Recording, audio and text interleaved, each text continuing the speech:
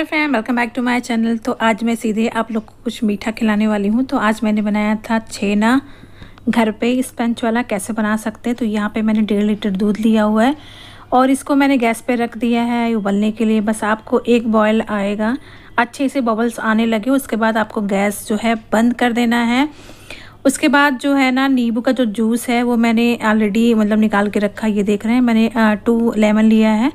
तो आप लोग देख ही रहे हैं, मैंने जो लेमन का जूस है निचोड़ के अच्छे से निकाल लिया है। उसके बाद मेरा दूध जो है गैस से नीचे मैंने रख लिया है। मैंने एक बबल जैसे किया था, सेम आपको वैसे ही करना है जैसे। और यहाँ पे जो थोड़ा थोड़ा जो नींबू का जूस है आपको थोड़ा थोड़ा डालना है कि अच्छे से ये फट जाए। और ये रसगुल्ले जो बने थे वो एकदम परफेक्ट 100% बहुत ही अच्छे बने थे। वो दुकान वाले जो छेने आते उस टाइप का बना था। तो ये देख लें, यहाँ पे मैंने थोड़ा थोड़ा करके नींबू का जो जूस है वो मैं डाल रही हूँ। तो वैसे सेम आपको भी डालना है। इससे होता है ना कि आराम से आप धीरे धीरे चलाते रहेंगे और नींबू का जूस थोड़ी थोड़ी देर पे अगर डालेंगे ना, तो छेना जो है जो दूध है वो अच्छे से फटेगा। और इसका जो हम लोग को जो छेना से दूध को चलाते रहना है। और इससे जो ना छेना वाला जो दूध है अच्छे से फटेगा भी, दूध अलग हो जाएगा। उसका जो फटने वाला है जिसका मुझे काम है, और पानी अलग हो जाएगा। तो इस तरीके से आप बनाएंगे ना तो परफेक्टली एकदम बहुत गजब का बनने वाला है। तो आप लोग ऐसे ज़रूर ट्राई करना, मुझे कमेंट करना।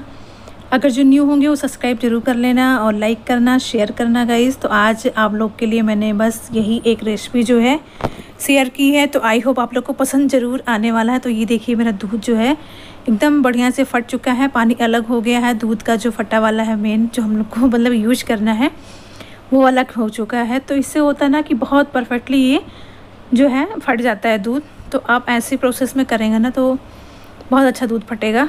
तो ये देखिए यहाँ पे फट के जो तैयार, उसके बाद मुझे छान लेना है। और छानने के बाद जैसे आप निकालते हैं ना पनीर, उस टाइप का आपको ऐसे ही कर लेना है। और ये देखिए मेरा जो है एकदम तैयार हो चुका है। उसके बाद मैंने बस एक परात में, ये का परात में ले लें, थाली में ले लें, जिसमें भी आपको चाहिए उसमें आप रख के इसको अच्छे से मैश करें जब तक ये जो है ना हाथ में चिकना सा ना होने लगे।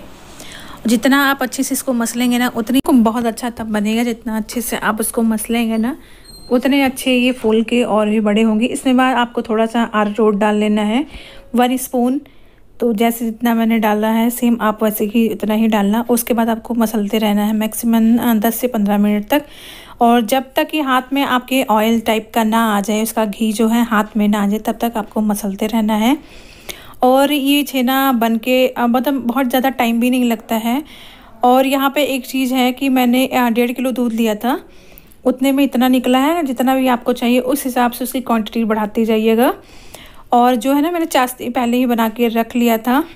आपने कटिंग ज़्यादा मीठा कम जो भी आपको करना हो, तो आप 1.5 किलो में मैक्सिमम जितना भी बने उतना आपको करना है। ये देखिए डो मेरा अच्छे से मसल गया है, हाथ में देख रहे ना चिकनापन जो होता है वो आ चुका है।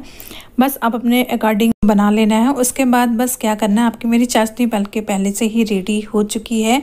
ये देखिए छोटे छोटे मैंने बना लिया है यहाँ पे। और बस मैंने गैस जला के रख दिया है। जो चाशनी थोड़ी सी मेरी ठंडी हो गई थी तो उसको प्री हीट करना है कि अच्छे से बबल्स आने लगे। उसके बाद जो हमने बाउल्स जो बना के रखा है, और ये मैंने कैमरा थोड़ा आगे कर दिया था तो वो भाप सा बन गया रहा था ना, तो धुंधला सा आ रहा होगा, तो प्लीज़ माइंड ना करना। तो ये देखिए जो आपने बाउल्स बनाई हैं छोटे छोटे, वो आपको इसमें डाल देना। ये देख रहे हैं मैंने छोटा छोटा बनाया था और ये फूल के कितना बड़ा हो रहा है। बस आपको ऐसे 10 से 15 मिनट तक इसको रख लेना है, अच्छे से पक जाएगा। और जितना अच्छे से ये आपका, और ये एक चीज़ रखना कि ज़्यादा अगर आपको बनाना हो तो जो बर्तन उसका है थोड़ा बड़ा ही रखना आप, क्योंकि अच्छे से फूलता है बड़ा बड़ा। तो ये देखिए मेरा बस 5 मिनट और रखूँगी। उसके बाद मैंने यहाँ पर ढक के फिर हटा लिया है। तो ये देखिए बबल्स जो हैं बड़े बड़े आने लगे हैं, अच्छी तरह से एकदम फूल रहा है मेरा छेना। तो यहाँ पे छेना देख के सबके मुंह में पानी आ रहा होगा। तो यहाँ पे ये देख लीजिए मैंने यहाँ पे सर्व कर दिया। आप किसी के साथ कोई मेहमान आ जाए तो भी बना के खिला सकते हैं। इस टाइम लॉकडाउन चल रहा है तो मिठाई वगैरह नहीं मिल पा रही है, तो आप